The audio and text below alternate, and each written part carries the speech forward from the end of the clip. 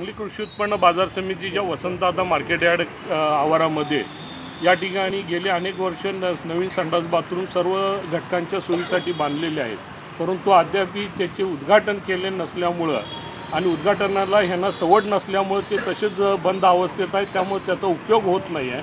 हमाल असतील, गाडीवाना असेल, दिवाणजी असतील, मापाडे असतील, ट्रक ड्रायव्हर असेल, यांच्या सर्वांची अत्यंत गैरसोय या ठिकाणी झालेली आहे आणि हे संडास बाथरूम त्वरित चालू करावेत, उघडावेत।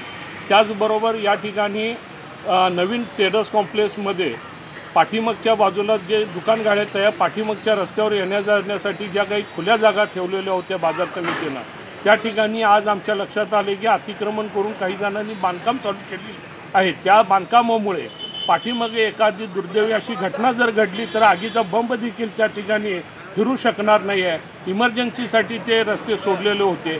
असे अनेक रस्ते या ठिकाणी बाजार समितीनं असतील किंवा व्यापाऱ्यांनी अतिक्रमण करून ते बांधकाम केलेले आहे। त्यामुळे अत्यंत धोकादायक असं वातावरण या ठिकाणी निर्माण झालेलं आहे। याय जायची सर्वांना अडचण झालेली आहे, वाहतुकीला अडचण झालेली आहे। तरी सदर बांधकाम त्वरित थांबवावं आणि बेकायदेशीर बांधकाम करणाऱ्यांच्यावर कार्यवाही करावी यासाठी सर्व बाजारात आवारातील हमाल असतील, तोलाईदार असतील यांनी आज सकाळी अचानकपणे हे काम बंद आंदोलन पुकारून बाजार समितीच्या मुख्य कार्यालयासमोर धरणं आंदोलन चालू केलेलं आहे।